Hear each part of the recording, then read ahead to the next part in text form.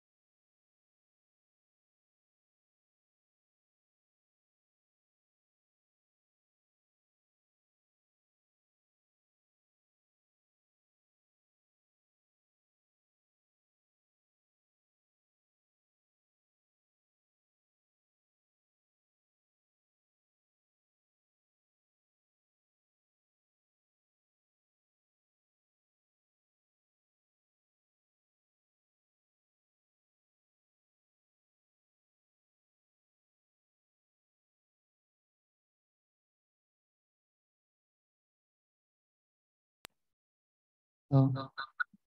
Can you hear Ryan? Can you just give Ryan the? Can anybody hear me that's in the audience? Let me chat that. How do I do?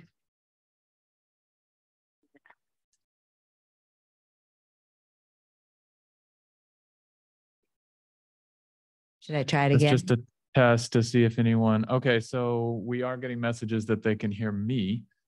Maybe we just switch microphones. Oh. Oh. Okay. Okay. Can you all hear me now? Thumbs up. Okay. We have Jessica Ortiz. She's on Zoom. Jessica, are you there? I don't think She's not here. Okay. I'd still like to read what her supervisor, Brenda Siebert, had to say about her. She's been a passport agent for 5 years. Jessica's hire was a huge part of our strategic plan to expand passport services. That is adding an additional agent to the Sunday schedule. Jessica gained valuable experience in December of 2017 working a Saturday shift prior to adding a Sunday shift in January 2018. Jessica proved to be an asset and a great addition to our staff with her excellent customer service skills and with the speed at which she processed passport applications. Her speed allowed her to accept several walk-in applicants, and with the additional 1935 hours that she worked on Sunday, it afforded us the most prosperous passport year ever, $272,963. $272,963 in revenue. In 2019, Jessica accepted the position of the lead passport agent for the weekend shifts. She continued to exhibit excellent customer service skills and is admired by all. She increased her knowledge by studying the passport agent reference material newsletters in her free time and assisted other agents with their appointments when they fell behind. She also provided the passport volunteers with additional training and continued to accept walk-in applicants. She and the weekend staff often well exceeded passport numbers and expectations. The district has received numerous positive feedback notifications from patrons expressing their appreciation. Her leadership on the weekend has helped us to exceed 2018 revenue in the amount of $327,935. In 2020, we closed passport services in early March due to COVID. However, we reopened in January 2021. Jessica returned as our sole agent for the Saturday shift on May 15th, 2021. And on July 11th of that year, she added a Sunday shift. She was our sole agent on Saturday and Sunday for 1 full year through July 17th, 2022. She executed more than 52 passport applications on 3 occasions.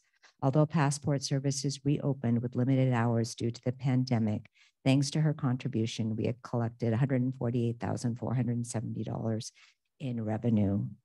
Jessica has worked tirelessly upon adding an additional agent to the weekend schedule this past July. We also added an hour and a half to the Saturday schedule. With her speed, she allows us to double book several of her appointments. On several occasions, the weekend staff have executed as many as 96 applications. For Susie, they were shooting for 100. The weekend staff under Jessica's leadership accounts for more than half of the passport revenue for the district. Therefore, the total revenue for 2022 is $240,100, and this with limited hours and no revenue from passport photos. Her addition has helped to make our strategic plan successful. In these 4 years, our passport revenue has totaled $988,768. If you add in the 3 months of 2020 prior to closing for COVID, the revenue is over $1 million. Thanks, Jessica, for the part you played in making this happen. Thank you very much.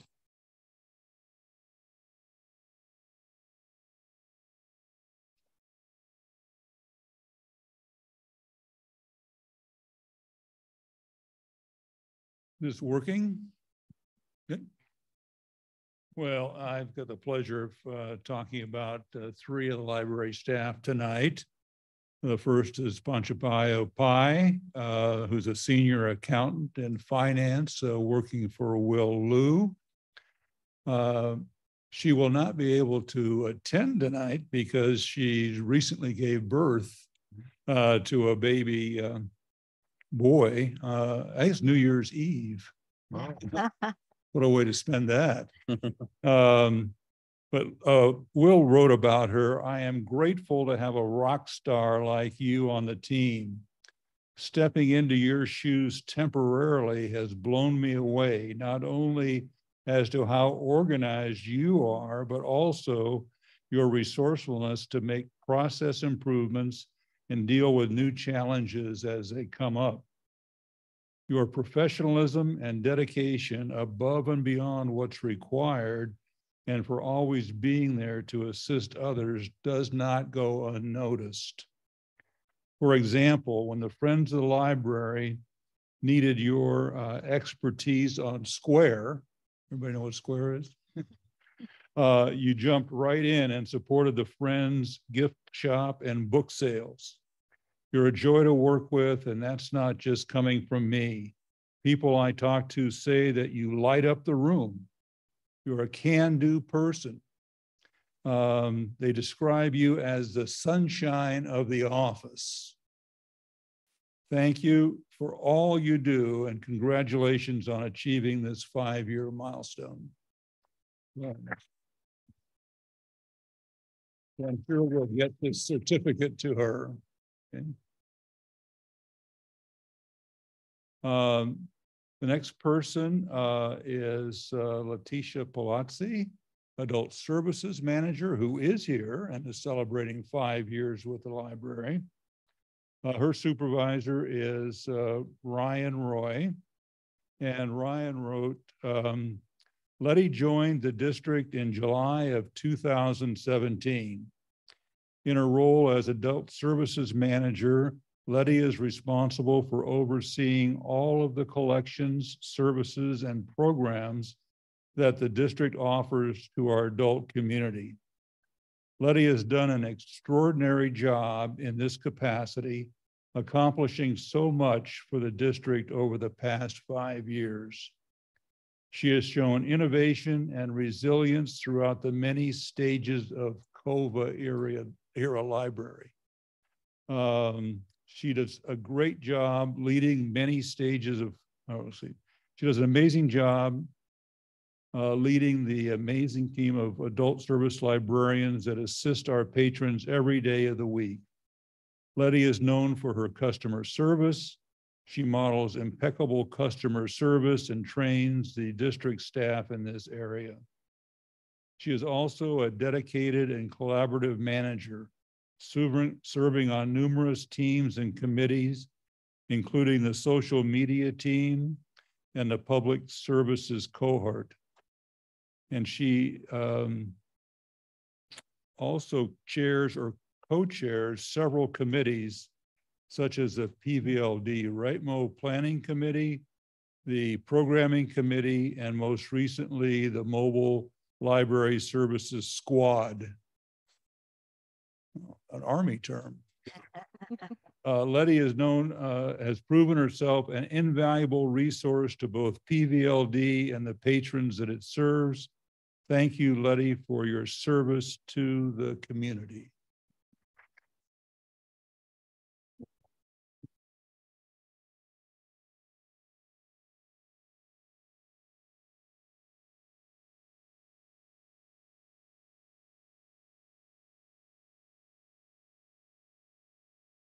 And the third person for me is Franklin Portello, maintenance for 5 years. He works for Daniel Gutierrez.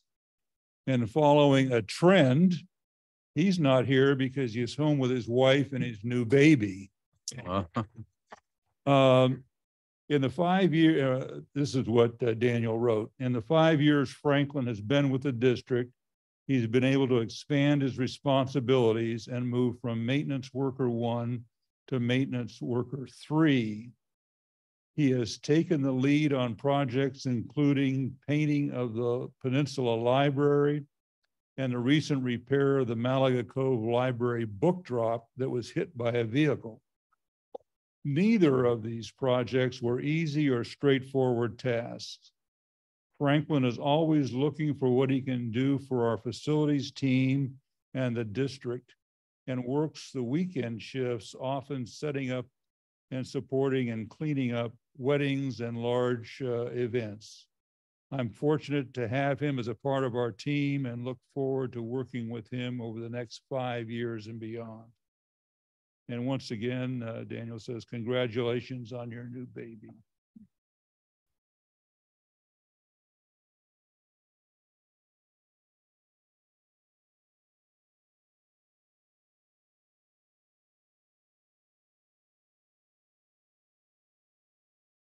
Okay, I have the pleasure of starting with Sarah Uten Armstrong, Human Resources Manager, who's celebrating 5 years, and her supervisor is Jennifer Addington.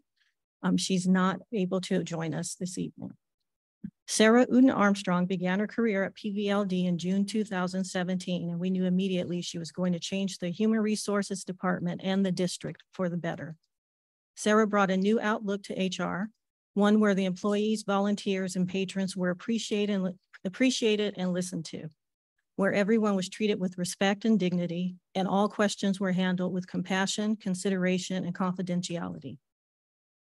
Sarah is a real go-getter and works tirelessly to create a vibrant and engaging workplace for everyone. She immediately stepped up to help plan the library staff recognition events, from planning our annual staff day and the employee appreciation breakfast to assisting with events like tonight. Sarah is known for her organization and scheduling prowess, and during the pandemic, she created the very complex staff schedules for the entire district. She organizes all of our staff training, creates the manager on duty schedules, creates and issues the bi-monthly newsletter, manages all the hiring for the district, onboards all of our new employees, and so much more. Sarah is an integral part of our leadership team and participates on the safety committee, the incident response team, the joint labor management committee, and acts as a passport agent. In the past 5 years, we have also had the pleasure of seeing Sarah marry her sweetheart, Vince, and start a family together, welcoming their son, James, into the world in December of 2021. It's been a pleasure to work with Sarah, and we all look forward to working with her for many years to come.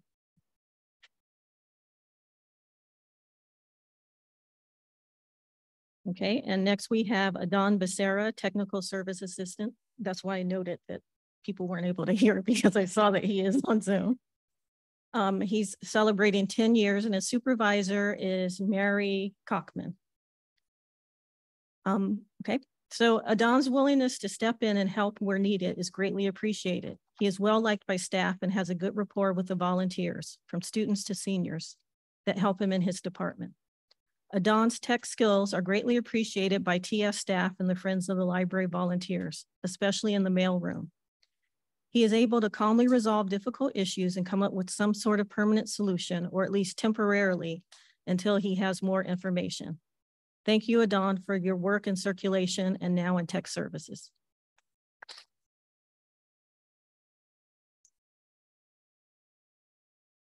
Okay, next I have Christian Girk, Senior Branch Clerk, attending in person. Oh, okay, here you are. Celebrating 10 years, and his supervisor is Eve Wittenmeyer. During his 10 years working for PVLD, Christian has become a beloved figure in the Malaga Cove community and has received countless commendations from patrons and volunteers. Christian has tirelessly supported the Peninsula Friends of the Library and the Malaga Cove book sale, including most recently serving as an excellent bartender at this year's Oktoberfest. Especially during the pandemic, with almost all the branch's staff on furlough, Christian was instrumental in keeping library services up and running at both buildings. Also during that time, Christian helped to complete a major renovation project at Miralest that included moving all the shelving and books throughout the library. As a movie buff himself, one of Christian's favorite initiatives has been showing classic movies in the Malaga Cove Art Gallery, including providing the guests with popcorn that he makes himself in the popcorn machine. Throughout his tenure at PVLD, Christian has become synonymous with Malaga Cove Library and has been a truly wonderful caretaker for our special historical building and all of its patrons.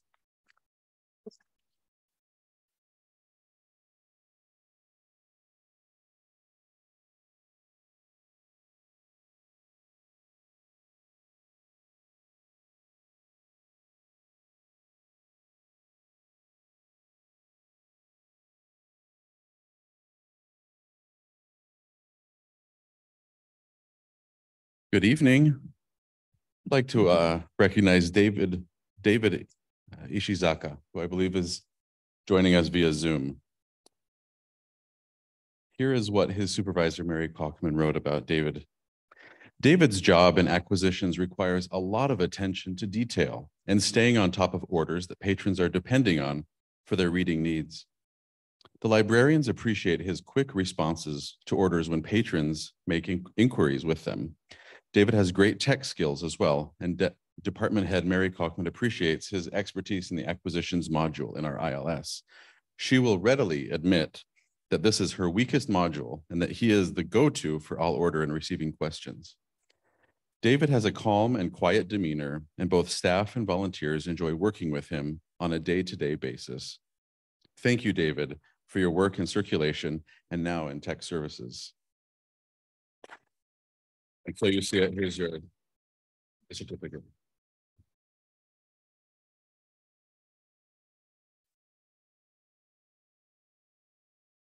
And now, Monique Tsukimoto, who's here in person, archivist and adult services librarian, who's been with PVLD for 10 years. Her supervisor, Leticia Polizzi, has written the following about Monique. Monique Leahy Sugimoto is a great local history librarian and archivist. She's always ready with resources and documents to help you learn the history of your home on the peninsula, find images on what an old road looked like, or help you record an oral history.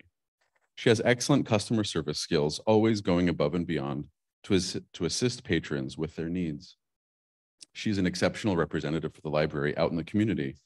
Monique is a tremendous asset to PVLD, bringing forth ideas and concepts that help with the overall vision and mission of the library. Congratulations, Monique, on your 10th anniversary, and know that you are appreciated. Please join me up here.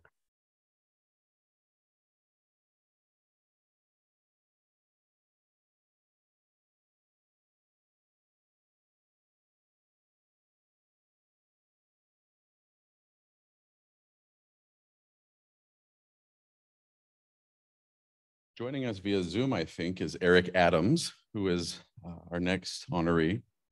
Eric Adams is Digital Services Librarian. He's been with PVLD for 15 years, and his supervisor, David Campbell, wrote the following. Time flies so fast. It's been 15 years since you started working here.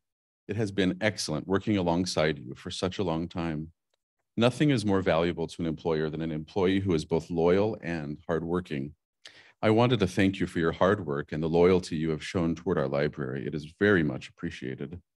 Your unique set of skills and your positive attitude toward your work make you a valuable part of our team. You stood together with us during all the ups and downs of the past couple of years, always showing up at work with a positive attitude and a smile on your face. Congratulations on reaching your 15-year milestone at PVLD. We hope you stay another 15. Thank you.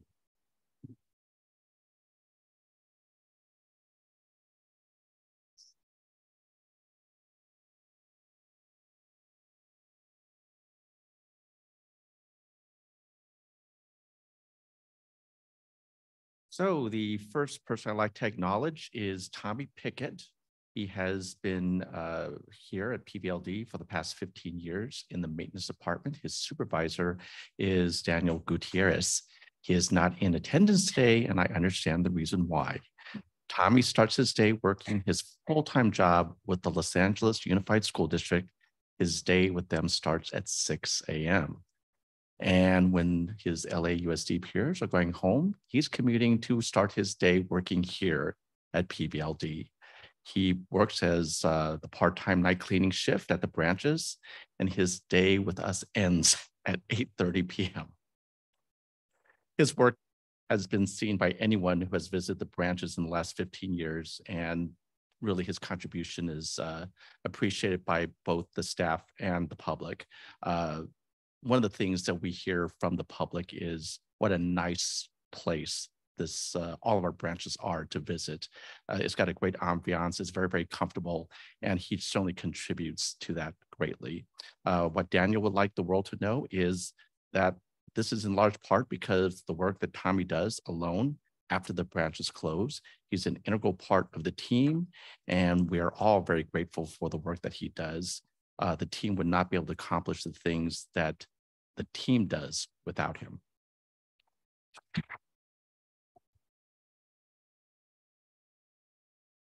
In person, in the room, Victor Cedillo, who is a page with 15 years with the Palos Verdes Library District. His supervisor is Ketsi Diaz. And first of all, congratulations on 15 years with PVLD. What Ketsi would like the world to know is that Victor is a page at the Peninsula Center Library and is on the Staff Association planning fun staff events and staff recognition programs. Got that out with tongue twisters. Victor is always ready to take on a new project or help another department with a display or program. He is leading our massive biography shifting project and is our go-to evening shift page.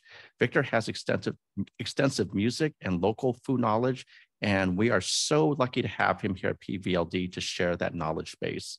Thank you, Victor, for your positive, fun outlook in the circulation department. I'm sure that just makes things a lot more fun. So thank you again for 15 years with PVLD.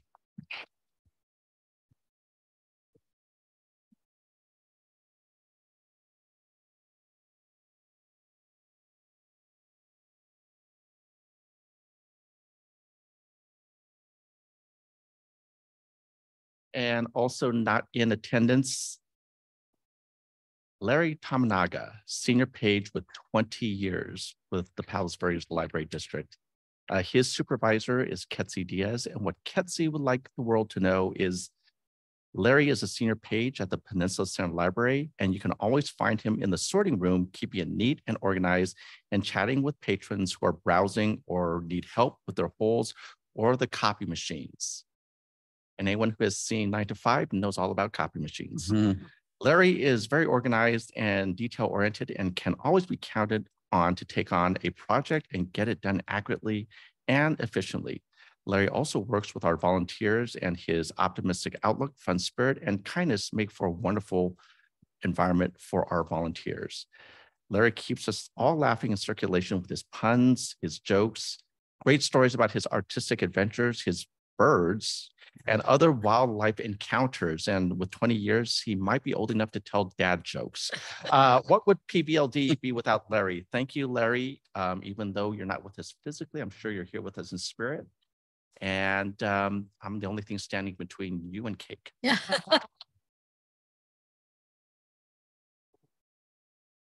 Thank you, everyone. And I believe we have some refreshments. And if you could stay and enjoy for a little bit, we'd really appreciate it. Thank you. Thank you all. Let's take a little break. Yes. Break for cake. Sugar. It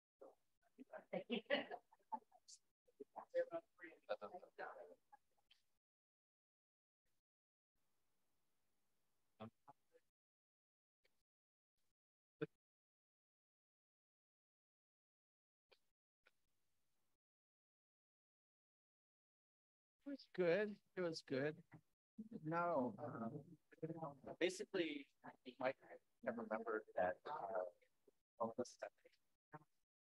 So basically, I don't get a quick sister that it's on. She usually hosts something on family gathering. Yeah. It is now. Got an idea. Yeah. Instead, you cleaning, so apparently cleaning, having to go back on Monday. The 26th was the new. Yeah. Well, there's another story. There's another story for that. So, anyways, I basically said,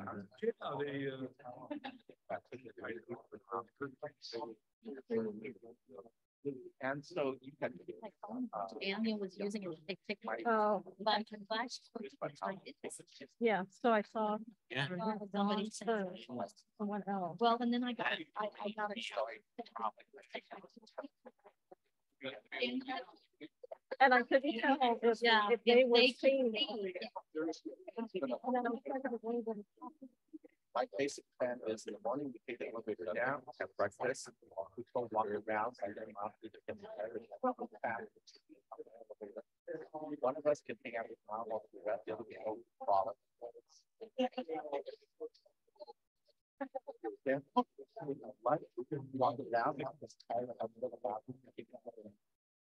person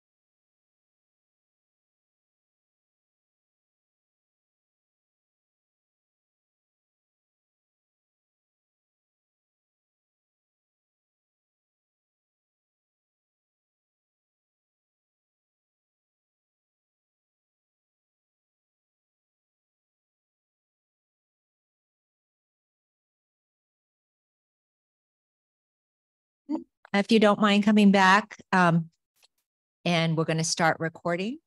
I guess, wonderful.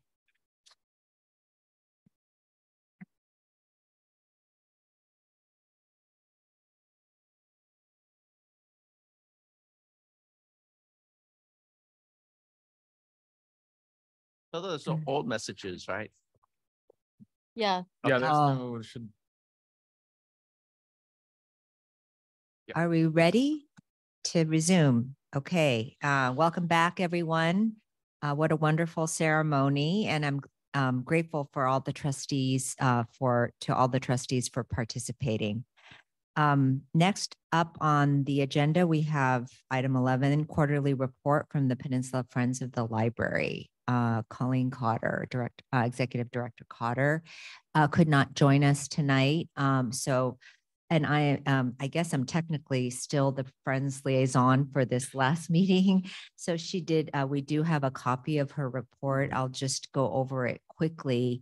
The endowment fund is now totals over 5 million as of December 31st. Audit appears to be going smoothly. The Friends approved the request for 35,000 by the library to study the feasibility of extending the proposed patio area, and that's also on the one of the items on the agenda. The annual appeal has raised $136,000 so far. It's an increase of 21,000 over last year. The Friends launched the Palos Verdes coloring poster, and I have to show you. If you haven't seen it, it is wonderful. I gave it out as gifts this year, and people have been coloring all over the country. Colleen is preparing for the third literary weekend. I am on that committee, and the weekend is going to kick off April 28th with Patty Sullivan's newest book about Betty White. There's going to be weekend activities for children, for young adults, and adults.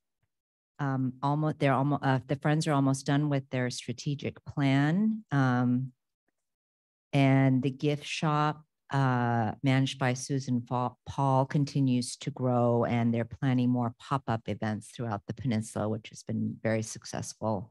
Book sales are vibrant. The sales total over from July to December 2022 totaled over 72,000. Lastly, there was some water damage in the PC parking garage where I guess the books are, the used books, and but staff moved 150 boxes to the center of the parking area to avoid the books, the damage to the books. So that is Colleen's report. Anybody have any questions, comments? Do you know how the pop-ups work? I believe it's taking the library shop to events like the Malaga Cove Library when it has its used book sale. The library will go to the location and do a little pop-up and have sales. And I believe it's been tremendously successful.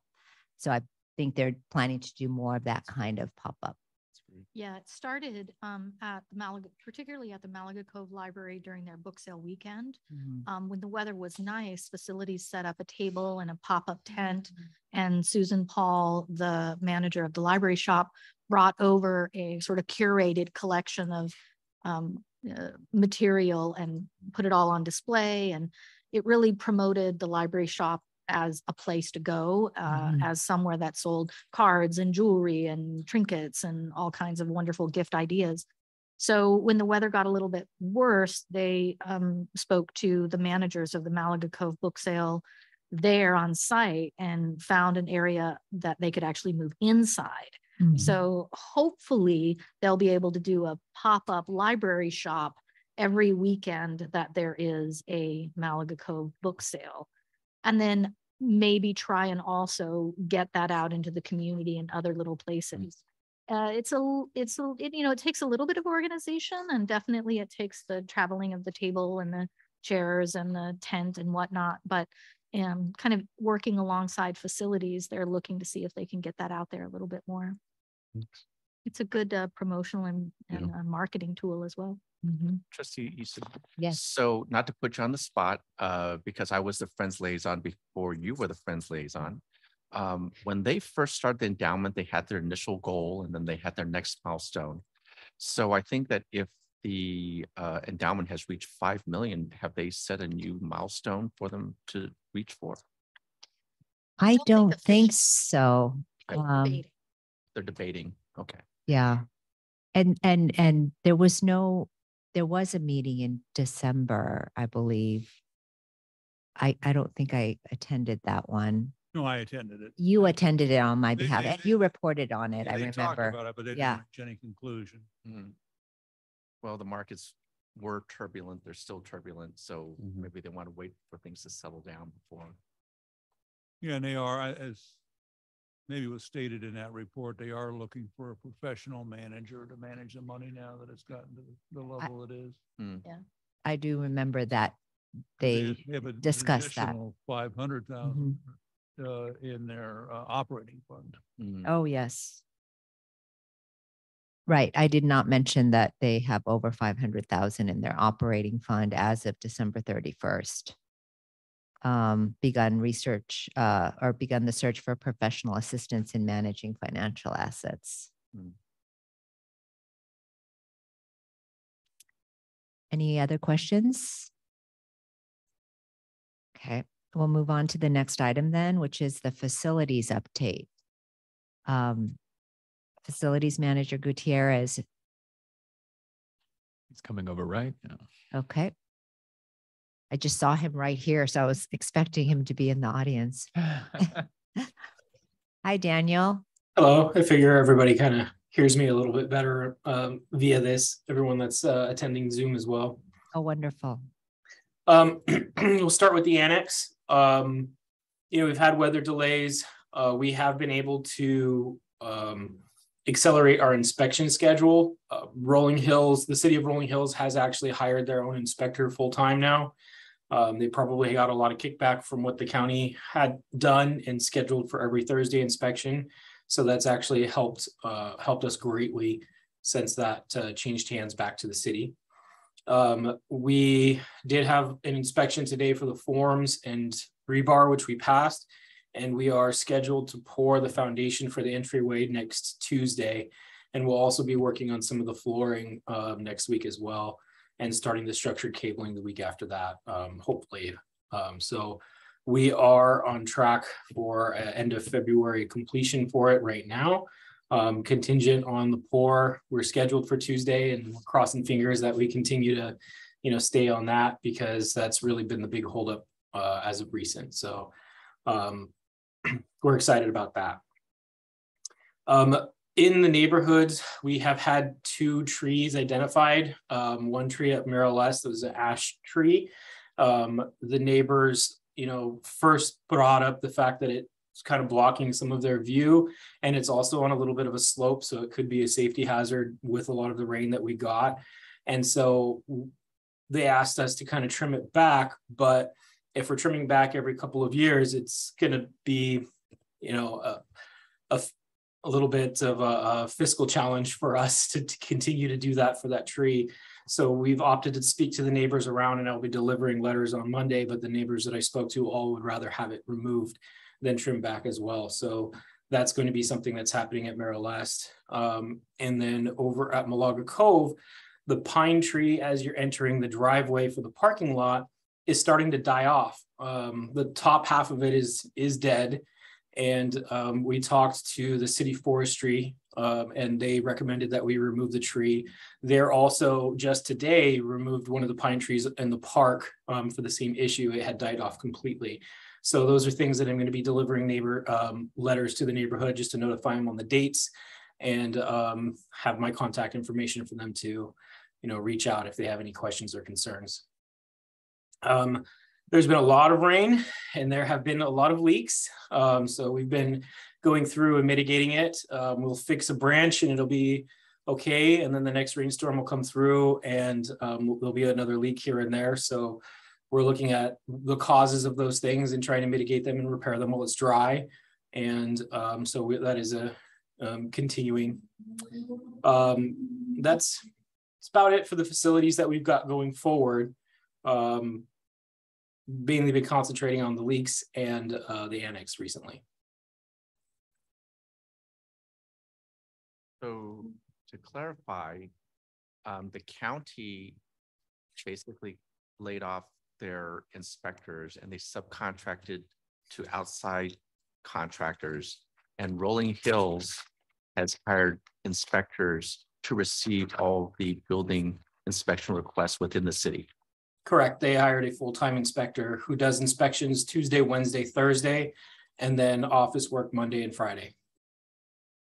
That's a pretty impressive commitment on the part of the city.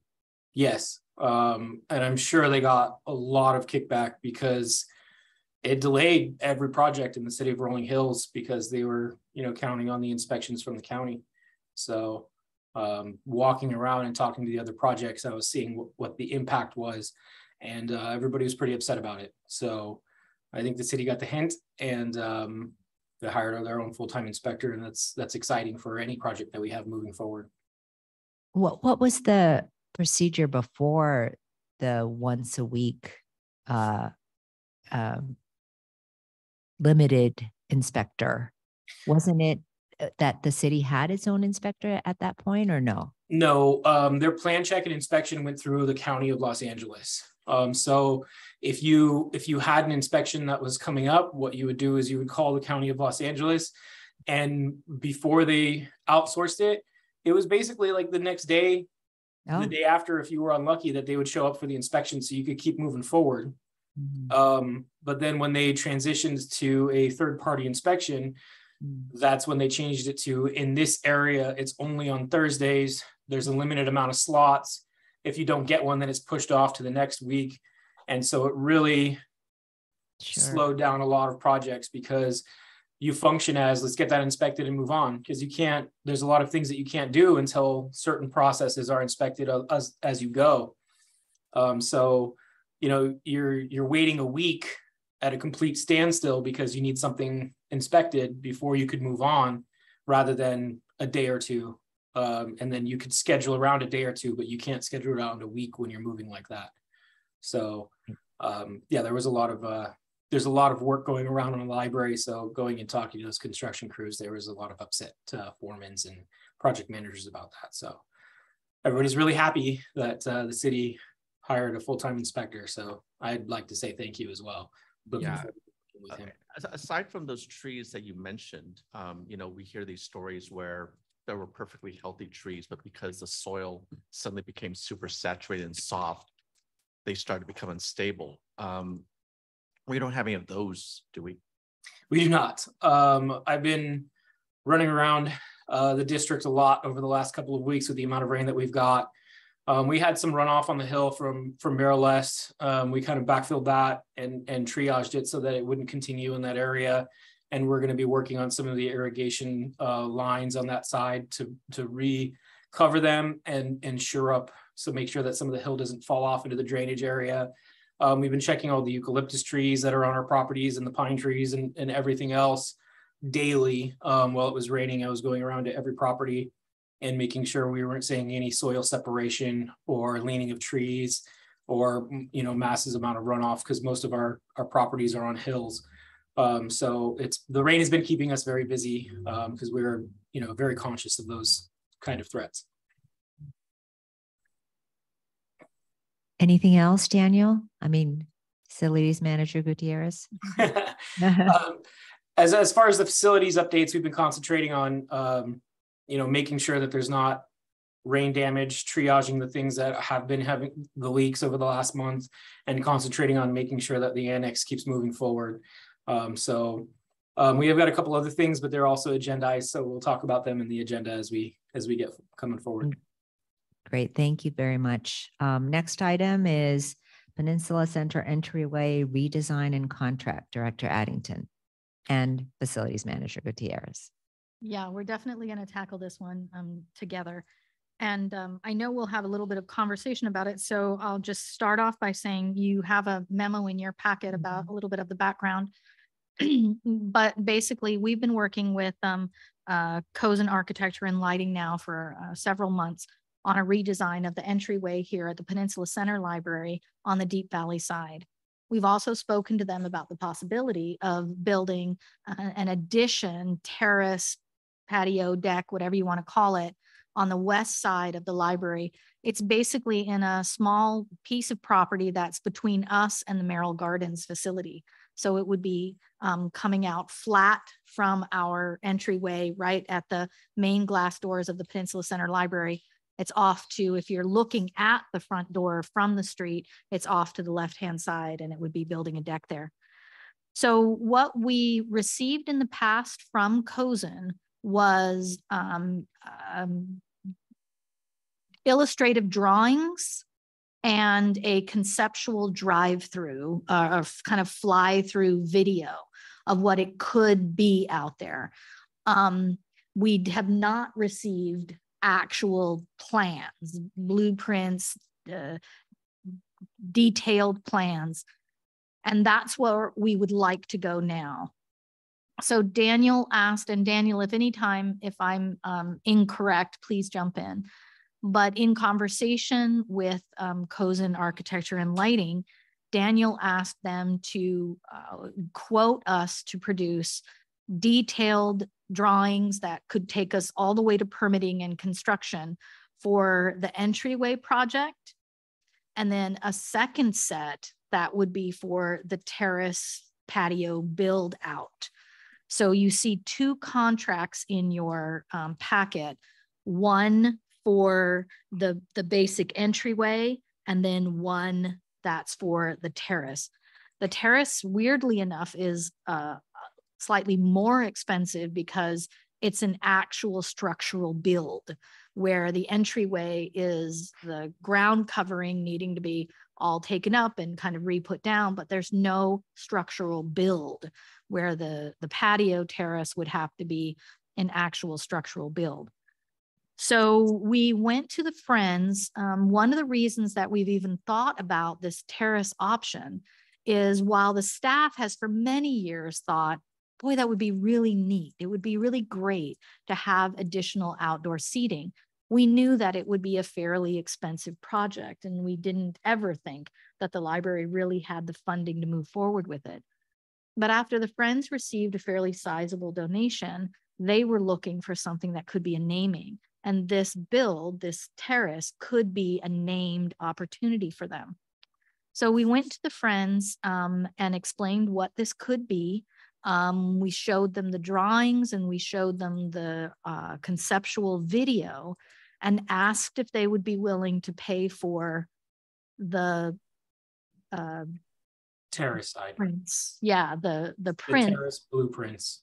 Yeah, the blueprints of the terrace to be created. And they, at their last meeting, said yes, that they would be willing to fund that up to an amount of $35,000.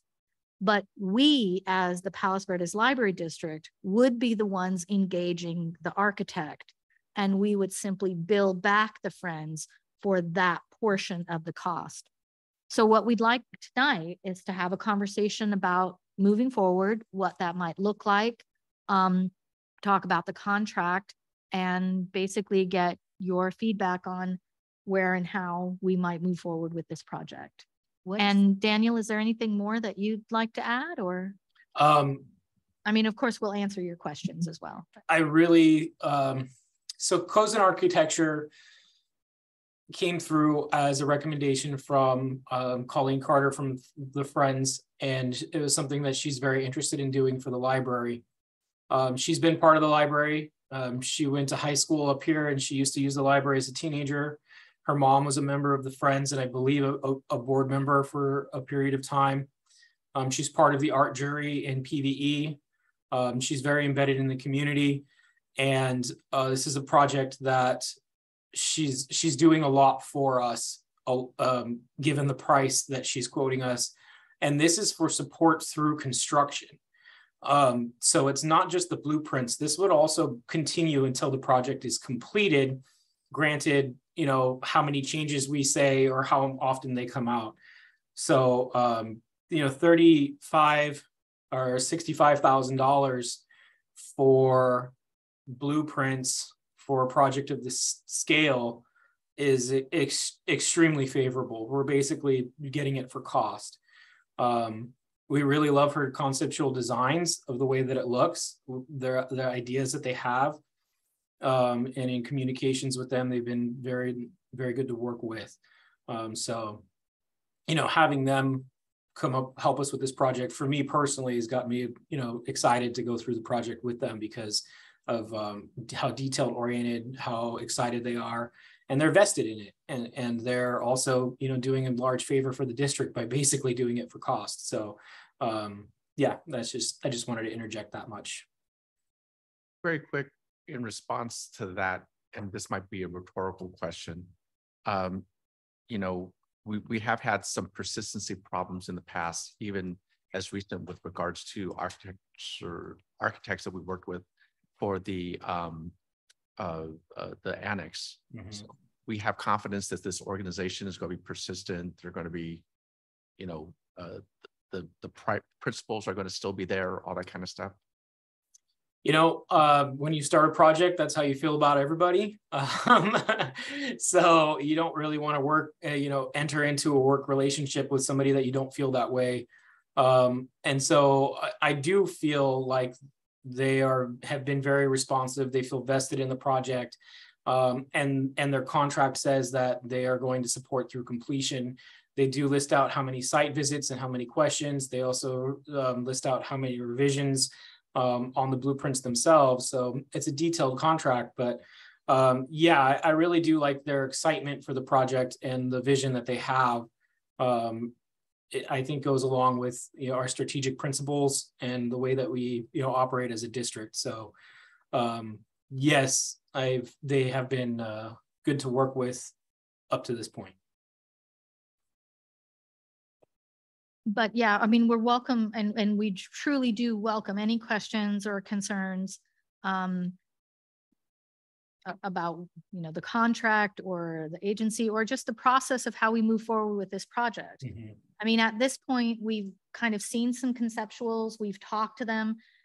You know, they've had some ideas that were a little too much for us. You know, they had some kind of like really flowery stuff that looked beautiful, but was maybe not quite as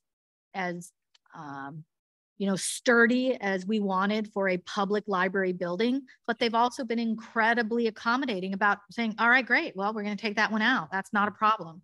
Mm-hmm. You know, it's easier for us to now go in and say, okay, you know, don't do this and don't do that and don't do this, and draw these, you know, get us these plans so that then we can go and actually have the project bid. Mm-hmm. So far, we're, you know, we've not spent a great deal of money on this project, but it ultimately will be a several $100,000 project, just the entryway. Yes. And as we've said, the additional terrace, actual construction could be as high as $450,000. Those are some of the quotes that we've gotten, but we can't get a proper quote until we have the plans. So it's just the next step, and we're, you know, looking to you guys now. Any kind of design that we ask for, can it be done kind of like in a modular way? We're saying, you know, we can do this, but this extra piece will, like a terrace, for example, will break the bank, so therefore we can't do that. Well, that's exactly why we had them do two plans. There's the entryway plan and the terrace plan. Okay. So if it turns out that the terrace plan is something that is just becomes too cost prohibitive for even the Friends to take on, if they look at it and they decide, no, you know what, we were willing to do 35,000 in order to find out what this is going to cost, because we want a long-term substantial naming opportunity for this big donor. But if the cost comes back that's just exorbitant, we can simply not do it. We'd have the plans forever. So maybe sometime down the road said, You know, if another donor should show up and give us $1 million, maybe we would do it then, but we could not do it and still move forward with the entryway. Yeah. Correct. So- And then there's certain aspects of it that we can itemize out and ask for particular pricing when we're building the RFI. So that if we say, yeah, you know, those doors in the foyer that go directly to the terrace, they're a great idea, but they're just cost prohibitive. Let's take that out, you know. So those are the line items that we're already talking about having itemized, so that when we're reviewing the proposals and the cost breakdowns in the back end, those are things that we can take out. Just so I understand, the entryway funds, it's already in our budget. Correct. Correct. And how long will it take to get these conceptual drawings? Do you have a time frame? We have the conceptual renderings. I do not have a time frame from them once we sign the contract, how long it'll take to get them. It will be a period of a couple of months because they need to go through and do some engineering. And then at that point, we'll give it to the city. We've also been talking to the contractor that is doing the annex currently, so that we can kind of, you know, share the plans as they go along, so that they can give us a little bit of input on things that could help us fiscally and timeline, and you know, try to keep it within our budgetary constraints, because the architect, you know, they're going to put down a dream, but the contractor is going to give us a price on that dream, and we'll be able to dial things back where we need to during the design, so that it's more likely that we'll be able to attack the project at the very end. So those are all conversations that we've been having with MZN and COSIN, so that we could all, as three entities, work together to try to make sure that this project is, you know, cost efficient at the end. But just for clarity, MZM is being, you know, very generous with their time and very generous with their information and expertise. But when and if the time comes that we actually put out an RFP to contractors, we will bid for this project. Correct. Nobody has this project. Yeah. There is no guarantee. Again, the relationship that we've built with MZN, you know, they have been very generous with their expertise, but we will definitely, this is a biddable project. It is an RFP. It's going to go out to everyone. They are just being very helpful since they have a project with us, and they look forward to the opportunity to try to bid it just like with everybody else. Yeah. Yeah. The only comment I would go ahead and say, you know, and it's the last comment I'll make, is I've never been a fan of East German architecture. But all I'm saying is that as you guys go through this process, you know, keep in mind durability and low cost of maintenance. Right. Over the long term. Well, and I think those are exactly some of the things that we've already talked a little bit with the architects. You know, again, somebody comes in and they're a designer and they see all the wonderful things. I think we shared with you that one of the design elements that they brought forward was a string of lights, a lighting strip that would go from the sidewalk all the way to the main entrance. But embedding lights into the brick design is, first of all, very expensive and adds a breakable element to your design that we just didn't want. And in looking at it, yes, it looks beautiful, but we just don't want that. But one of the things that they were able to do is say, well, what if we, and it would be the same cost, just created like a design brick, just a different color brick that would give us a little bit of a design element to it. So they're very understanding. They absolutely appreciate that we're a public library, that our funding is not, you know, endless.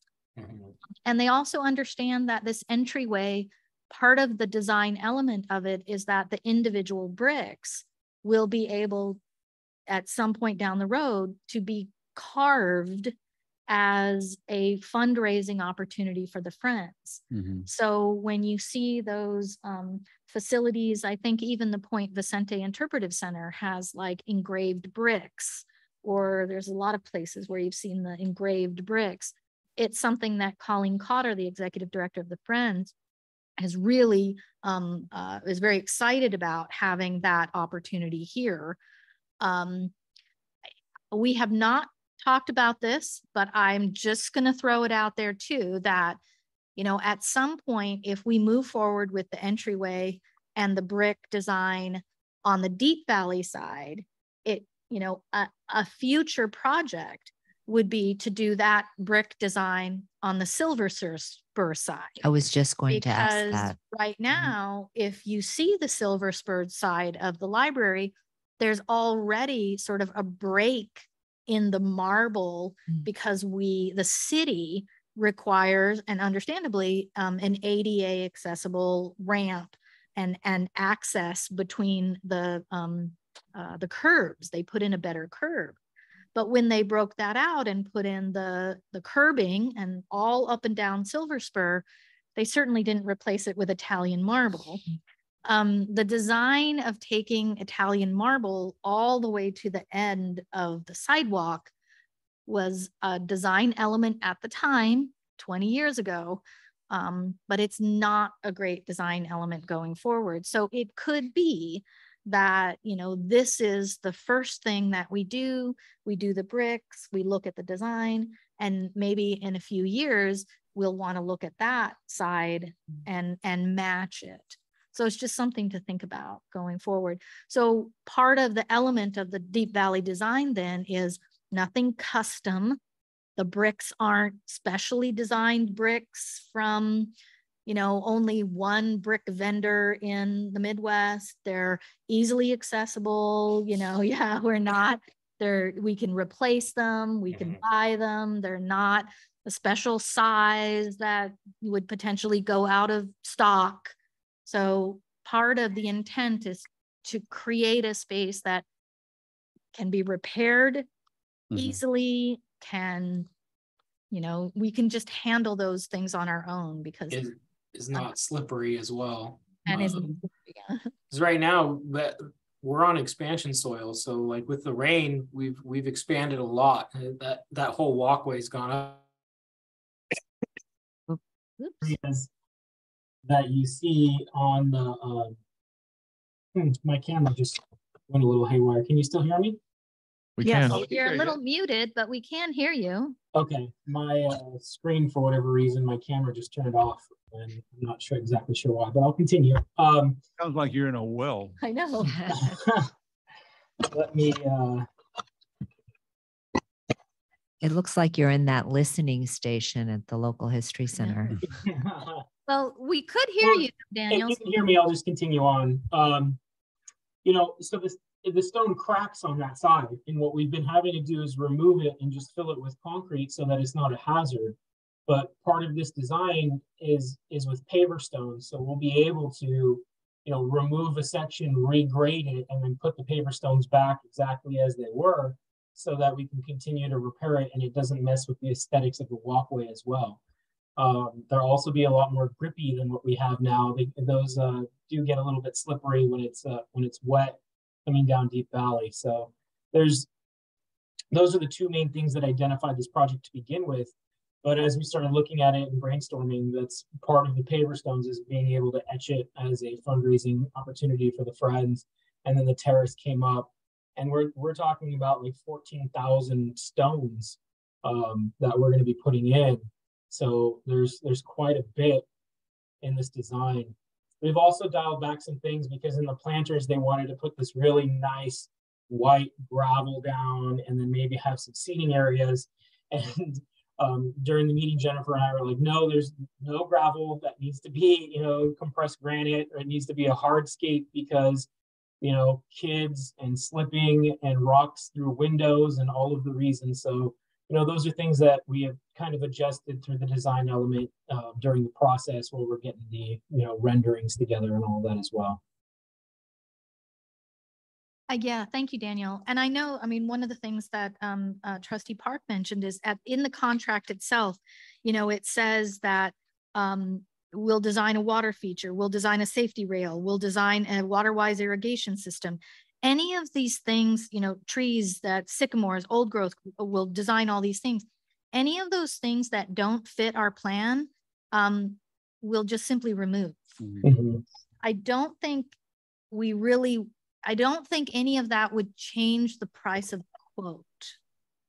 Well, I'm not so concerned about, well, I guess I am concerned about that because if the way I read the contract changes, you know, they say they've already given us a schematic and they're going to do the design based on the schematic. And if we make significant changes to that design, there's a fairly hefty cost for that built into the contract. And so we haven't seen the schematics, the Friends haven't seen the schematics, and I'm a little concerned about that. I guess I it's like, oh, go ahead, Daniel. After we would sign the contract to move forward, we would have a few robust meetings about expectations on the things that we would want to remove in order for those schematics to be drawn up. Because to this date, the only thing that we have are the renderings and conceptuals of what the design would be. Okay, but there's a conflict there, Daniel, because it says the schematics are completed. Yeah. And Can you reference that in the contract? It's on 13.3. It's the very top. 13.3. 13.3. Page 13.3. Schematic design. I mean, I guess I understand that they're saying a schematic has been completed. We have not seen a schematic. What we have seen are just the illustrative designs and the fly through.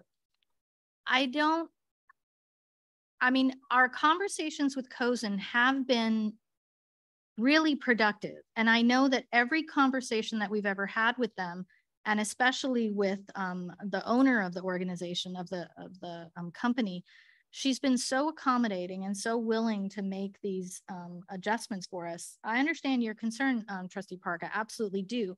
I worry that, I mean, if the board so chooses, we could certainly go back to them, have them adjust the contract and bring it back next month. I think our concern is just that it further delays the project that we do have funded in this fiscal year if we can move forward with it. Well, my question would be, now that you know the concern, is it possible for you to go ahead and we give you action that you can act as long as you address the concern expressed? Sure. I mean, yeah, that's up to the board. But yeah, I mean, I think we know to Trustee Park's point, you know, going back to Cozen Architecture and saying, okay, well, first of all, you're saying here that you've given us a schematic. That's not true. The only thing we've seen is drawings. I think either they would say, and I'm not sure they would say this, but I'm, you know, oh, well, that's kind of what we meant. You've seen drawings. Then That should be clear. Then change the language to say that. Well, as I said, built into that contract are pretty hefty fees for changes. In other words, changes to the plans. They haven't done the plans yet. Well, but they're going to make, the way it's written, they're going to make the plans based on the schematics that they say they've already delivered. So maybe And what so we're looking. It's just having sat in Friends meetings regarding the annex, you know, a couple of years ago, and I think that it would be beneficial to us to have this nailed down. Okay. And not tell the Friends, hey, we took it on faith. I'm not so worried about our part of it, but I am worried about I'm really worried about signing off on the way the terrace part of it looks right now, just the way it's written. It sounds to me that we need clarity on the schematics completed and whether, if they have not been, and maybe there's a misunderstanding of what that means, clarify what schematics does that include? Is that the renderings, or is this something else? And if it's something else and they need that in order to proceed, is that going to cost more? Is that going to be a per hour thing, or is that already included in the price? And I think if we get clarity on that, are you comfortable moving forward? Or well, I think I am. I would like to talk to some of the members of the Friends board about it too, and show them that before we finalize this thing. And they're paying, they agreed to pay $35,000. The way it reads now, there's going to be a water feature in it. But see, I would disagree with you. I No, think, no, it's right in writing. I'm just saying, if your friends read that contract, they're paying for a design that includes a water feature. And if we change, and if after Cozen comes back with a water feature in there and they change it, they're going to be charged more.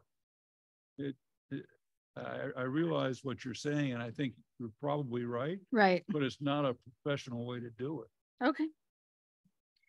I mean, I think we can handle it one of three ways. We could delay this until February. We can go ahead and direct you to go ahead and say, if you can alleviate those concerns, you can go ahead and proceed. The other option is if you could go ahead and alleviate it, we could have a special meeting just before the budget workshop to go ahead and you can say, hey, we were able to clarify the point very quickly. And does this now satisfy you? And then that'll be a very, very short conversation. So I don't think we could get it by next week. Yeah, Not it's since already Thursday and our Thursday, yeah. meeting is Tuesday. Yeah, I mean, I would be willing to do either one of those, whichever, I mean, we could delay it until we could go back to Cozen, ask for some clarity on the contracts, remove the water feature, find out what schematic means, and then bring it back in February. Or we could do that with the understanding that if we get that clarity, the board is okay with us signing a contract with Cozen, whichever one you want. well, there's a slight other, maybe a 1A or 2A, something like that. It's really two contracts. Yes, it's two contracts. So I think you probably, I would have faith that we're on good shape with our part of it, the entryway part of it. So maybe we sign that contract and get going on that. If the rest of the board feels okay with that, even though we haven't seen the schematics. I think we do need a side conversation with them about that. And then scrub the contract on the terrace to remove things like a water feature, okay, and so on that are in there right now. And also in the December meeting, what the friends wanted was the schematics, the sort of the conceptual design, which they haven't seen yet. I know that some of them have said, hey, we'd like a better entryway from Merrill Gardens onto the terrace. And I don't know if that's in there or not. Who said that? Several of the Friends board members at so. Well, I mean, I can honestly tell you that's the first I've ever heard of an entryway from Merrill Gardens. Well, all that tells me is that we're missing some communication. well, I guess the question I have is, not an entryway from Merrill Gardens, but you know how the Merrill Gardens pathway comes up to the side and it goes all the way around to the regular entrance to the library. Yeah. Okay, well, if we have a terrace there and there's a slight, a fence on that walkway, why not just put a gate in that fence so you can go right onto the terrace? That's what they're asking. I don't think it's going to connect. Well, yeah, I think we need to talk about a few of those things with them before we go into this process. Then. Okay. Well, it sounds like the Friends contract is the one that has some questions attached to it. So are we ready to make a motion for the entryway contract? And what would that motion be? Well, I mean, it would be something like approve the entryway contract with the proviso that the staff clarifies with Cozen what they mean by a completed schematic, and are we going to have an opportunity to change the preliminary set of designs that they give us without extra charge. And then as far as the friends go, Should we vote on that? Well, I mean, somebody else may have a better idea than I have. Yeah. Well, do you want to start with the recommended action and then adjust what's written there as the recommended action? So the recommended action. Well, I think Trustee we have to adjust it though, because. Yeah, that's what I was saying. So start there, but make adjustments to what is proposed. So it says here. I mean, I'm going to be honest, I'm a little torn because I feel like the recommended action is going to have so many caveats to it that maybe, Daniel, we would be better to just go back to Cozen, talk about this contract and see if we can get an updated contract and bring it back in February. Yeah, I think we can pull them together and have another, hopefully face-to-face meeting about it. And then maybe we can have a little bit more of an idea of what some of the friends' suggestions are going into that meeting as well, so that we can, get, mind our P's and Q's during that meeting to set the expectation of exactly, what the first schematics are going to be that are coming out. That's usually something that you do after engaging in contract, because then those kinds of conversations are covered in the cost in the contract in the initial parts of it. So we might need to pay them for their time when they come out, when we're still talking about that. She might not, but that is a possibility. Just wanted to, be clear about that. And can I ask that when it comes back, since they said that the schematics were completed, if we could have, a link or access to, even if it's something we've already received, so that it reminds us of what we've seen before, because I know it's been a while since we, because I vaguely remember seeing the fly through. Well, Daniel, remember this came up in the December Friends meeting. Today, do we have preliminary schematics? And you said no. We don't. Well, all we have is the renderings. Like that we do. So they're going to jump all over that. Okay. Well, I mean, I feel like we probably go back to Cozen. So let's go back to them and talk to them about the contract and find out if that's in fact what they mean, or if what they meant was, you've seen our designs, our illustrations, you've seen the fly through, and that's what they were envisioning. Are the illustrations part of that fly through email that we got, or are the illustrations different? No, separate. we have static illustrations, that they share. And we that have that we originally shared with the fly through. Yes. Yeah. with the fly through. Okay. We shared both of those. I vaguely remember that. Yes. Yes. How long ago was that? It's well before. Yeah, you you so may you not would have to seen it, see Jonathan. So we'll send it out again.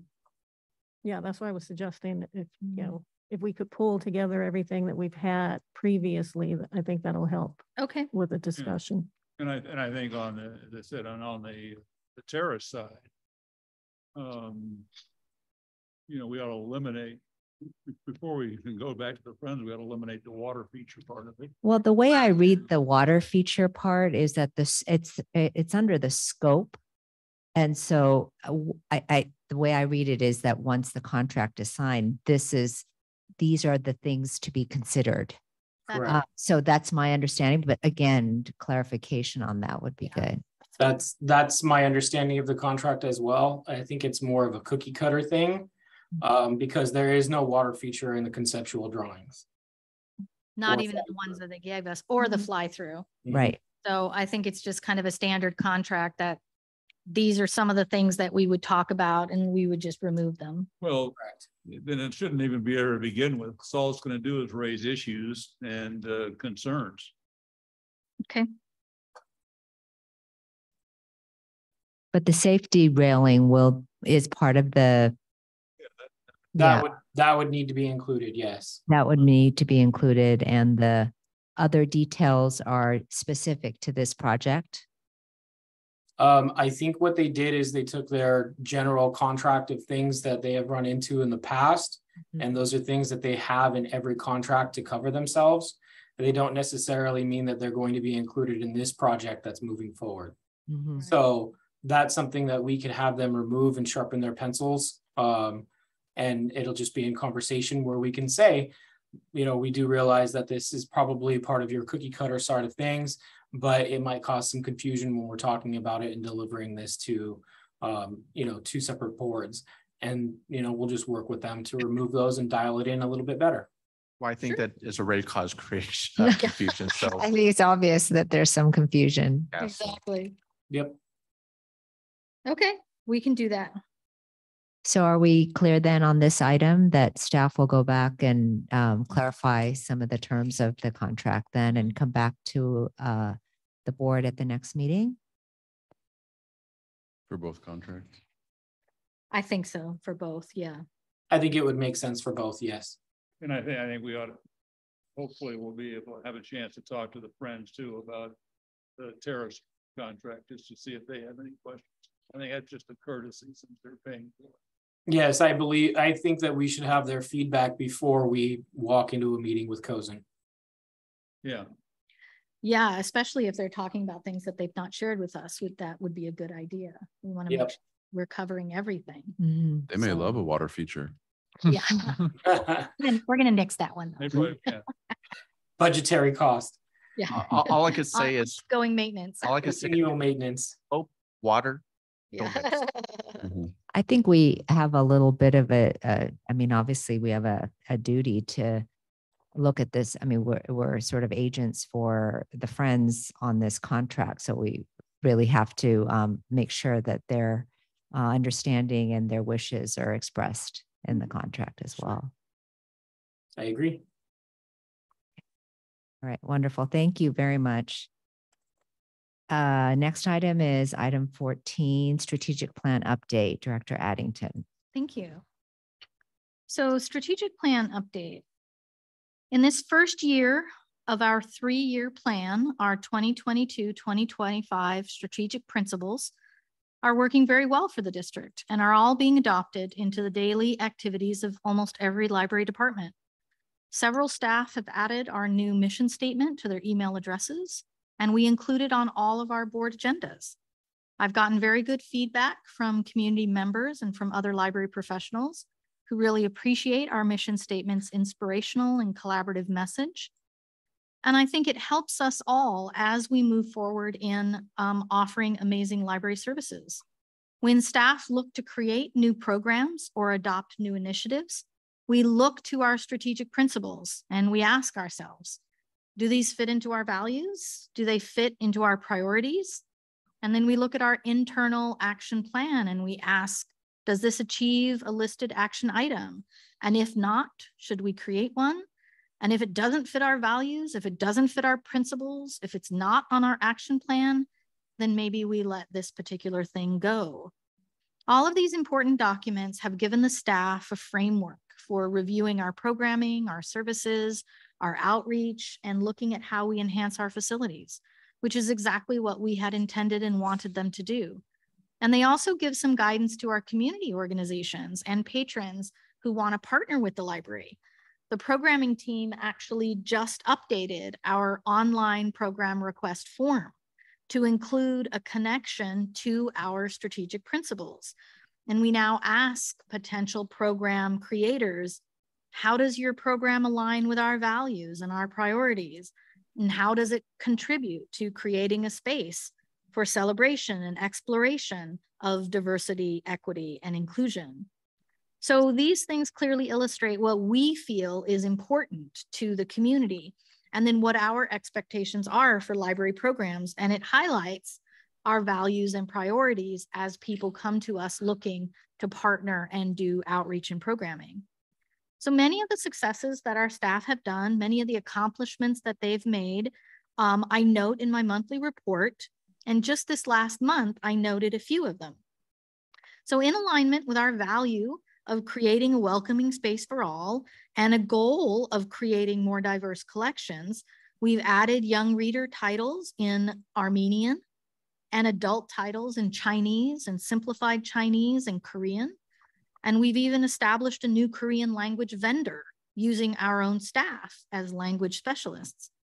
We recognize our staff now who speak a language other than English, and we're creating methods for the public to quickly identify who those staff members are too, with buttons that highlight what language they may speak. We have a community survey online now. We've already gotten a number of submissions through that from our patrons expressing their needs and wants. And all of that allows us to better meet their expectations around what the library has as far as collections, what we provide in services, and how we utilize our spaces. And then as part of our commitment to foster a collaborative, supportive, and communicative work environment, which is in fact one of our stated priorities, our staff have created an internal Masters of Library and Information Science development program. So this is for current PVLD employees who are attending an MLS program right now or are just out of library school. And it gives them an opportunity to learn more about all aspects of a public library. Often somebody will graduate from library school and, believe it or not, have never worked in a library. They just simply went from undergrad to graduate. They went through the program. And even if they get a job, perhaps as a clerk or a page, they don't really have the opportunity to explore what adult services does or what young readers does. So this program gives them an opportunity here at PVLD to sort of mentor in all the different departments. So we announced this very, very recently, and we've actually already had one employee apply for it. So we're very excited about that. And all of these above were just in December. So there's a lot that we're doing that support our values, our priorities, and all the strategic priorities that we've listed. This year's summer reading theme is Find Your Voice. And the Young Readers Department is actively reviewing their programming lineup to ensure that it aligns with our values of community and connection, of learning, inspiration, and imagination, and of course, of equity, inclusion, and diversity. And it's the same for the adult services programs, including the incredibly popular, or we hope to be very popular, Doors Open Peninsula program that we've spoken so much of. A community-wide program with now pushing 40 partners perfectly encapsulates what PVLD has talked about in taking on a leadership role in the community and creating opportunities for patrons to connect and learn and share. And these are, again, some of the priorities that the district has listed. You know, Daniel shares all the time how the facilities department has really taken on as much as they possibly can do in-house and saving the district hundreds, perhaps thousands of dollars, because there are action plan goals of maintaining a solid financial future and promoting sustainability that his team absolutely embrace. And library management, we meet every Tuesday morning, all the department managers, including facilities, including finance, including all of the adult services and children's, and we review everything that's going on in the library. And at least once a month, if not more, we look at our action plan.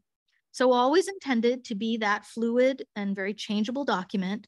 We review it to update our achievements, to list where we are and how we're doing, to adjust timeframes, maybe add a new action item. We added the ad hoc fourth branch location. We've added other things that have come up, or maybe remove ones that it turns out it's something that doesn't really fit us. So it helps us to determine our overall district capacity and really focus where we spend our time, our energy, and our resources. It's been very helpful in setting those specific tangible goals for the district, for individual library departments, and even individual staff members, because they can look at that and see, oh, this is something that I have on my plate for whether it's 2022 or 2023 or 2024. So each of these established goals directly supports what we have said in our strategic principles. In many of the things that we do in the library, many of our tasks are ongoing. They're just simply part of what we do in providing what I think are exceptional library services in a very successful public library. And the action plan allows us to list some of those tasks, but it also gives us the opportunity to list more specific ones with, specifically achievable outcomes. It kind of creates a bit of a task list that we all together go back and go through. And it helps us to kind of assist that collaborative cross-department work when we can see that 3 different departments are working on one particular task. So the board was given access to a Google spreadsheet that shows, and I apologize, Jonathan, you might not have yet. So I will absolutely send that to you. But honestly, if any of the trustees would like me to resend that, I'd be happy to do it. So what you'll see is it's fairly lengthy. It's about 6-7 pages of a Google spreadsheet that lists out the goals that we have established for this particular 3-year term. And if there's anything in particular that you want to know about on that, just let me know. But I will say that overall, the strategic principles that we have, our new mission, our vision, the values that we go back to time and time again, the priorities that we've established as a district and that every department is looking at, they've really, really helped us. And they've been something that's helped guide us and helped us to determine where we want to go and how we want to get there and how as a team we're kind of getting there together. And I certainly don't want to put Ryan on the spot, but I know that Ryan works, intimately, almost daily with the managers of the bigger departments, adult services and young readers, circulation. So Ryan, if there's anything also that you would want to chime in on how we utilize these documents, I'd be welcome to. I'll say that it definitely is a big advantage to have this because we have lots of conversations between myself and the different department managers where we're thinking through which directions we want to go, or do we want to do this kind of program or this kind of program? Do we want to provide this service or that? And we always go back to our strategic principles. Where are we coming from? What's our foundation? What's our base? So we go back to that a lot. It's a great thing to stand on. It's a great thing to point to when we get questions from patrons like, I'm curious, where did you get the idea from this? Well, we can always point back to our strategic principles and say, this is the foundation. Here's our values. Here's our priorities. And this is why we do the things we do. So it comes up a lot in our planning conversations, and it's been a very useful tool for us. And I'd be happy to answer any specific questions about it, but I will say 1 year in, I mean, we've still got till 2025, but 1 year in, it's working really well, and we're able to always go back to it, and it's helped us to be more collaborative, I think, as a district. So that's kind of where we are right now. And again, happy to answer any questions. Well, that's a great report. I know that when we started this process, one of the things that we said was really necessary was that the strategic plan actually be an integral part of the way the library was managed, because for whatever reason, the old strategic plan probably wasn't. Yeah, no, I think you're absolutely right. And I think that's one of the, I was talking to actually a library director friend from New Jersey just yesterday who is looking to do a new strategic plan. And they actually are looking at Constructive Disruption, which is an agency that we use to do ours, Stephanie Chase, who came and worked with us. And one of the things that I said to them was, as a team, we really enjoyed working with Constructive Disruption because they also believed that the document needed to be something that you would go back to and it resonated with you at all times. And it was something that could move you into the future. And as Ryan said, literally everything we do, we think about, does this meet our values? Is this something that we believe in? And in that regard, it's really helped us because there have been times where maybe we'll get a program suggestion And on the surface, it may sound good, but then you kind of dig into it a little bit more and you're like, I don't think this really meshes with what we want to do as a library district. And we might encourage that person to rent the community room and have their event, but we're not going to partner with you. We encourage you to do it, but we need to be mindful that our capacity is being put towards those programs that support what we believe in. So yeah, it's been really successful. It is nice to hear that it's a live document. Very much so, And yeah. one question I had was, it sounds like your library management is referring to it regularly at your meetings. And it's a Google Doc. Is it accessible to everyone, to all staff? And are they familiar with it? Are they just I mean, it is accessible to all staff, but I do think it's the managers that really come together and look at those plans and decide how they're gonna assign duties and whatnot. Yeah, and also almost all of the managers in their individual department manager meetings, so they get together with their own and they review the document and they look. They all have their own kind of separate spreadsheets that just identify their documents, their department's goals and what they're trying to do, the action items for their specific department. So they get together and discuss these. Which ones are we focusing on? Which ones do we need to edit, move back? It's a continual discussion, and not only does it happen between the individual departments, but then all the managers come together and we have a weekly all department managers meeting where we discuss it there every few weeks as well. So it really kind of all the pieces come together, and we find that it works well that way. How often is it updated? It almost continuously, because the individual departments will go in and do their own updating all the time. So that's the action plan side of it. We have the strategic principles, which are the static document for the 3 years that have our priorities. They have our, our values, our mission statement, our vision. None of that changes. And then we have the action plan side of it, which is the one that we revisit, weekly. The priorities themselves, we've clearly said that these were our priorities to 2025.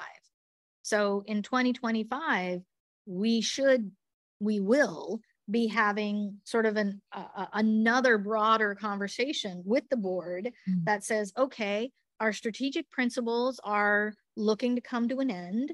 Let's come together again and let's look at these. Let's look at the mission. Let's look at the vision. Let's look at our values and our priorities. I wouldn't be surprised if there's not some change in that. As a district with the board, what do we want that to look like for the 3 years after that? That's something that we'll come together and talk about, because we don't want our strategic principles to stagnate. We want them to be constantly, current and meeting the needs of the community. And it could be that something we've listed now doesn't really resonate in 2025. Let's hope we don't go through some, major financial or pandemic issue and, maybe everything will change, who knows? I don't know if Trustee Butler has had his orientation or meeting with you yet, but it certainly would be a good item to make sure you you get and look at, because it really does seem like a guidepost for the entire library district. So. Well, and the strategic principles are online. I mean, all of the principles, the values, the mission, it's all online. The sort of internal action plan document, you all have access to it, and I'll make sure to send it out again. And staff have access to it, but that's not a public document for the general public. I see. Yes, if you wouldn't mind sending it to as a reminder, that would be. We'll resend it. Great. When you're working with it on an ongoing basis, like you and the staff do, it's probably easy to keep up with what's currently changing or what's new and what's already been done.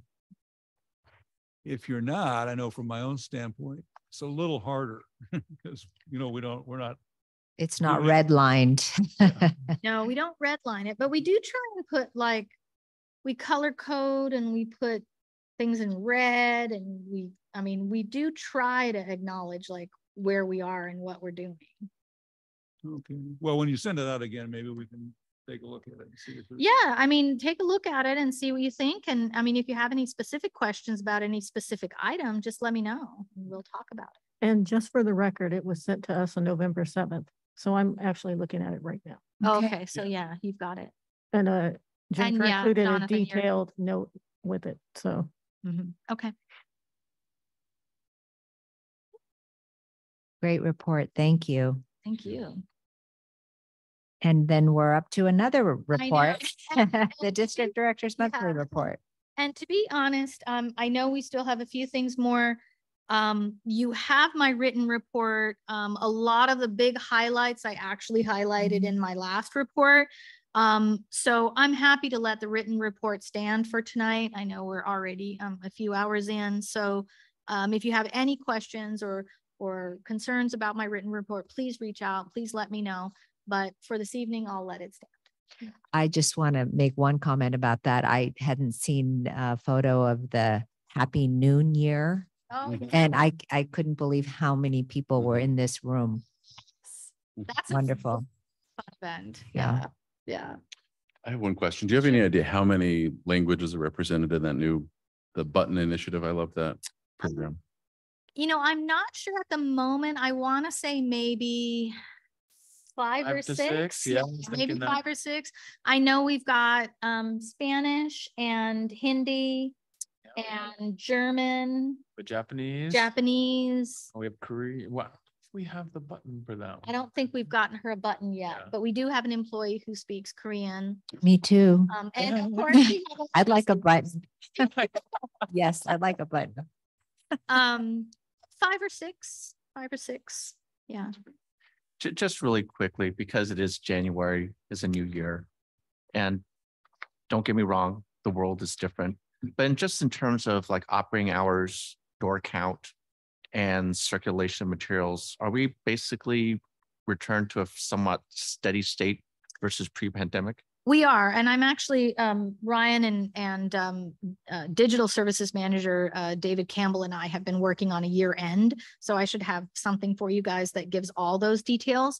But yeah, we're actually doing very, very comparable to pre-pandemic numbers. Yeah, I mean, it's yeah, especially in circulation. Yeah, we're right up there. well, I definitely think that we got a goosing up of circulation when people were stuck in their house and had nothing to do but read. Yeah.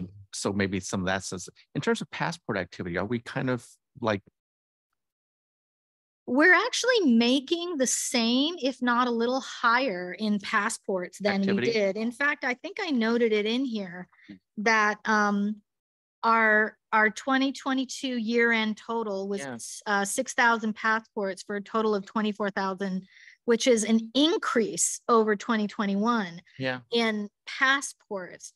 What we're doing now is working to bring passport photos back. Yeah, I know that we're not doing that right now. Well, I think it'll go to the branches first, and then we'll start here. We do in all things still want to manage the safety issues and putting too many people in one place at any given time. Yeah. So it's something that we're looking at, but I think even that. Well, I certainly think the pre-pandemic passport levels. is an indication of people wanting to get out. Yeah, there's You know, a lot of travel being done. Yeah, but it's nice to know that using certain very, very rudimentary, basics, door count, circulation, hours. Definitely. It seems like we're almost back to normal if there ever was a normal. Yeah. Thank you, Director Addington. So next we have update from additional library location ad hoc committee trustees Park and Wong. Do you have an update?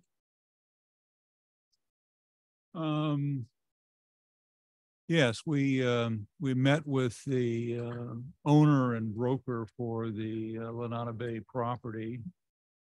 Turns out that it's a family-owned building. They've owned it for a long, long time. They've had a financial institution of one type or another in that space for the last 40 years. The current space is one of the larger spaces, or I guess he said the largest space to go on the market in Lanada Bay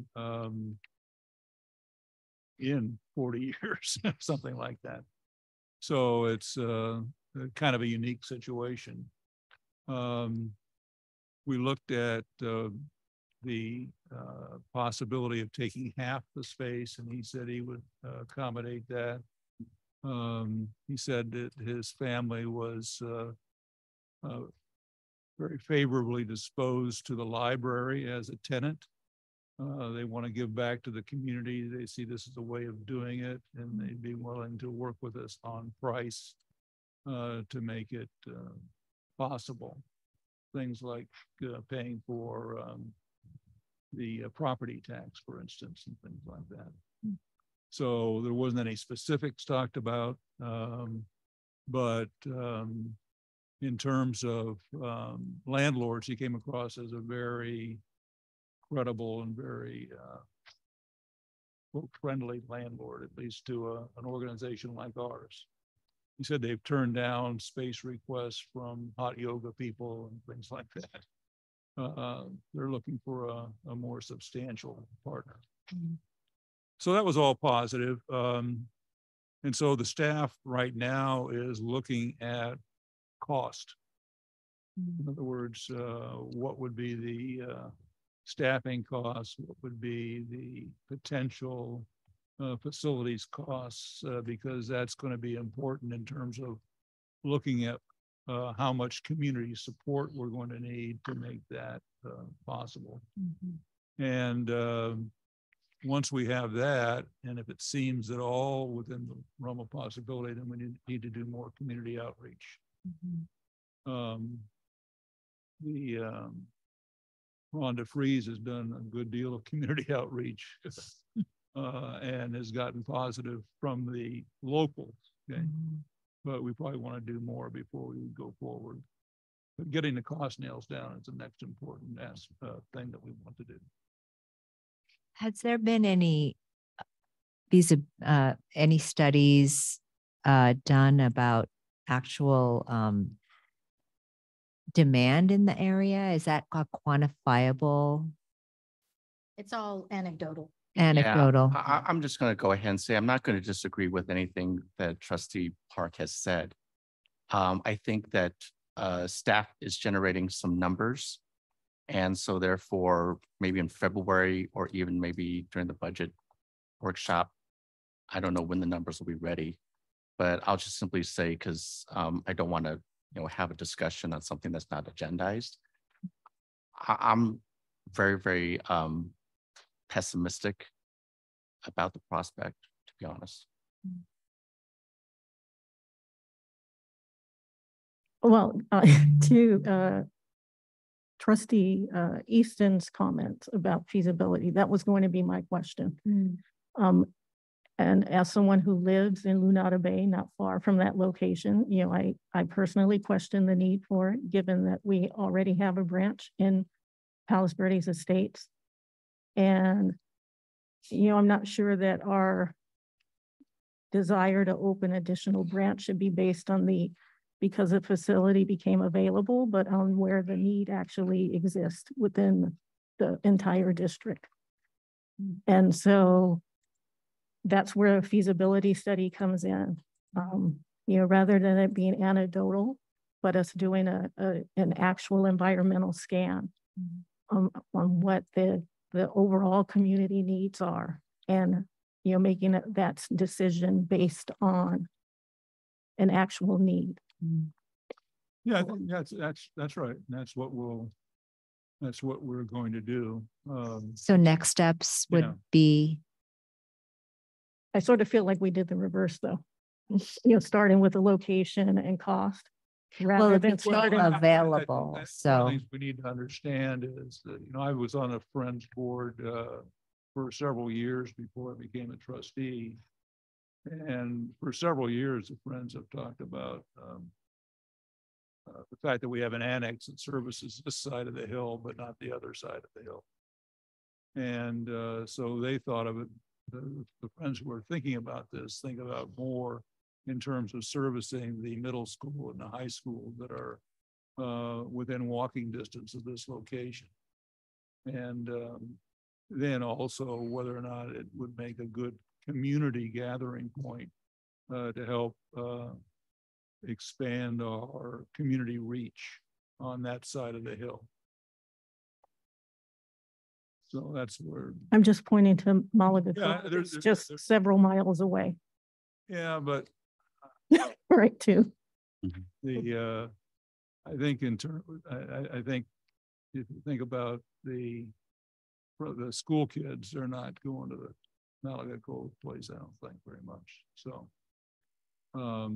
do you need any input from the board about next steps for your committee? No, I think that I have, like I said before, I don't want to go ahead and discuss something that's not on the agenda. I think that when staff comes up with some preliminary numbers, I think that I can express my reasons for pessimism better. Mm-hmm. So when we get to future agenda items, is this something that we might want to discuss there? Well, as a point of order, an ad hoc committee, I think, has to report at every meeting, even if they say we have no report. So the ad hoc committee will be on the February agenda. And to Trustee Wong's point, we have some final kind of numbers to look at, but it could be that we'd be able to share some numbers with the ad hoc committee, maybe even tomorrow afternoon. Yeah, we're very close. I think we're very close. So I think by tomorrow afternoon, we might be able to share with you, with the ad hoc committee. And to Trustee Wong's point, it may be something that at least there's a cursory conversation about in the budget workshop, only because it would be somewhat, there's a major budgetary component here. Not to get into the weeds at the budget workshop, we don't want to do that, but at least kind of a high level, potential future costs for the district. As we look at those, it may come up there, and then it will be on the February agenda. Okay, great. Anything else from the ad hoc committee? No. Okay, thank you for giving us that update. And Community Relations Committee report. Trustee Park, do you have anything to communicate? In terms of talking about community programs, Sharon and I attended the tea seminar at the library a few days ago, and I think that there's about 40 people there, and it was maxed out. There was a waiting list to get in, and it was extremely well done. Everybody, I think, learned quite a bit. We got a chance to taste what tea is really supposed to taste like from people, right? From people who have studied it for a long, long time, and one of whom grew up or is Chinese and moved over here. And so I think it was a good example of the kind of programs that the library has been putting on and should continue to put on. So it's good to hear. Great, thank you.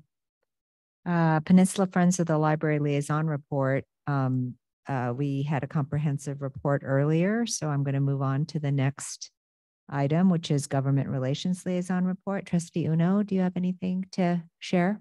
I do not. Okay, thank you. Okay, appointment of board committees for 2023. So thank you for the trustees for responding with your interest. And I do have the assignments here, and I'd like to announce them. The Community Relations Committee head will be Trustee Butler. Thank you for your interest in that. And the Peninsula Friends of the Library liaison, I'm going to add an S to that, liaisons, because our policy provides for up to 2, and we have 2 trustees interested. So we have Trustee Uno and Trustee Park. And I think if you two could get together and discuss your partnership in that liaison position, that would be wonderful. And I do believe you got a copy of the policy pertaining to that position. So take a look at that and see if you could decide between yourselves how best to coordinate efforts. Thank you. And government relations liaison, we have Trustee Wong in that position. And I know he enjoys going to the,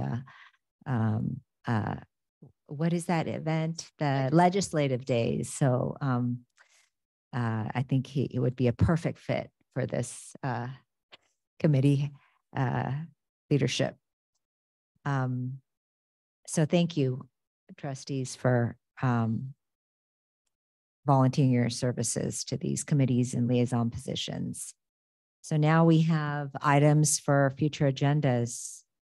Trustee, I'm sorry, Director Addington, do you have a start for us? Yeah, so in February, we always review our mid-year budget. So February is a big financial month. The packet will probably have a lot of financial information in there.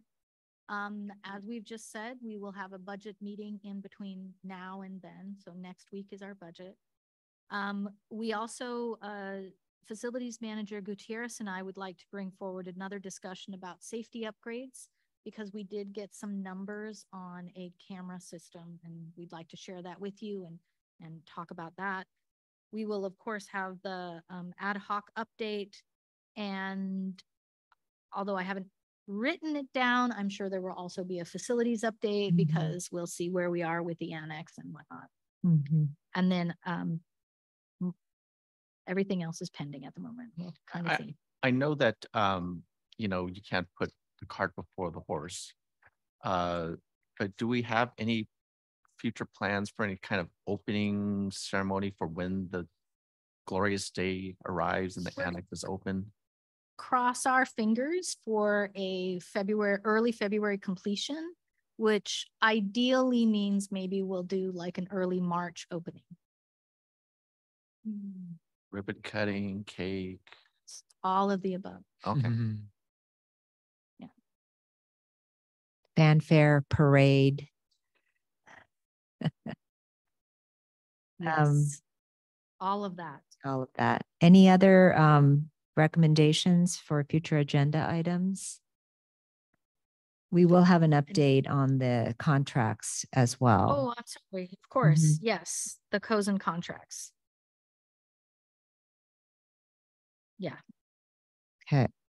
And just as a note, I am also following up on Trustee Uno's request for the board training. Looking at trying to be a little more financially savvy with it. So I'll have some more information for you. So the board training is in addition to, because I kind of consider our meeting with legal counsel as well as part of our training of sorts. But you're talking about something different, but I did. Of being the same thing. Has the potential of being the same thing. Yeah, okay. I mean, ultimately, we were looking to legal to do that training. I'm also mindful of our training budget and what that's looking like. So it may be that we don't get that training from legal, but I've been in conversation with somebody from the California Special Districts Association who's a certified governance person who could also do it. And they will focus on the fact that, you know, that we are a special district. Yeah. Yes. And a library, which is, you know, which you'll find when you go to the training. Yeah, a lot of it is very high level. Yeah. Covering things that we don't. The individual that I'm speaking to has done this for special district libraries. Okay. Perfect. So, and there would be a definite And cost. in California, there's 4. Yeah, there's not very many. Yeah. So yes, I'm investigating that now because I just think financially we may get more for our investment by not using legal. Right. Okay. Okay. I think only one item left. Do I have a motion to adjourn? I would adjourn. All in favor? Aye. Aye. Anyone opposed? Thank you. Meeting is adjourned. I get to use this gavel.